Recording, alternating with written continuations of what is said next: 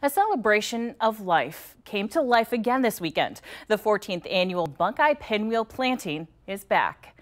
This event at the OSU Wexner Medical Center honored former transplant patients, deceased organ donors, and living kidney and living liver donors.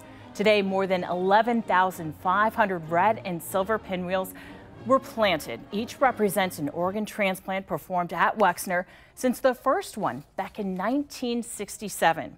The event helps bring donors' families together with recipients.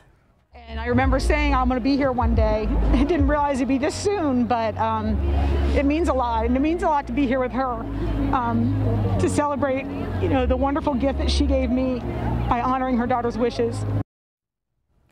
Maria Michael's daughter, Christy Mundy, died on November 3rd, 2021 from a brain hemorrhage. Hoodlet received her liver transplant 4 days later.